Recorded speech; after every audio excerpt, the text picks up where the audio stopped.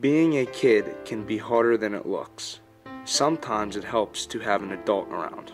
That's why Mr. Farrell takes time out of his day to volunteer with local youth groups. I'm so proud of each and every one of you.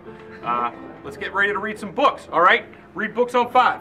1, 2, 3, 4, 5. Read books! Mr. Farrell uses reading to teach valuable lessons of communications.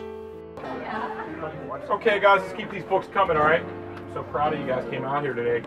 Get them on the shelf. I'm gonna get them on the shelf fast. Get them on the shelf, then you can read them. Flip through the pages. Time here. We're gonna move quickly. Get these books on the shelves quickly.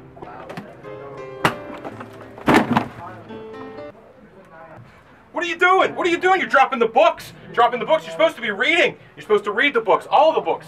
Go in the corner. Read Emeril's Potluck. Yeah. In 1885, There's no Edison substitute for the met hands-on Miller, guidance daughter a of wealthy librarian Ohio can provide. Industrialist.